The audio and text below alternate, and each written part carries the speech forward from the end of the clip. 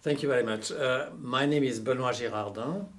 I'm a Swiss citizen and I've been educated in the French-speaking part of Switzerland, basically in Lausanne.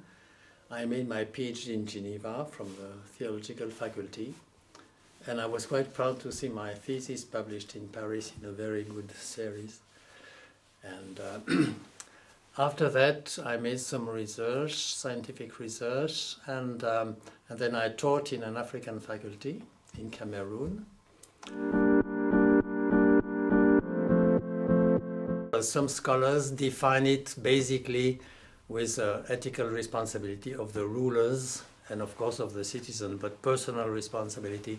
I feel it's too short. We should move to the ethical dimension of political decisions, of laws and rules, and then to try to check to what extent these decisions or rules bring more justice, more fairness, more peace also, or less, let's say, antagonism and so on.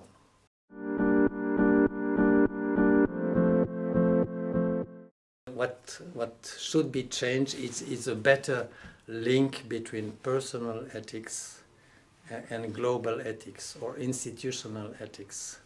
So not to separate them or to walk on both feet, basically.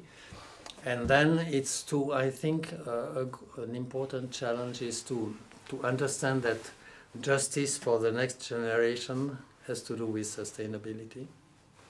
Justice with poor segments has to do with solidarity. But also important for me is to find a good mix of unity and diversity. The aim is to keep an opening, a curiosity, and a liking for diversity. I think this is for me the most important.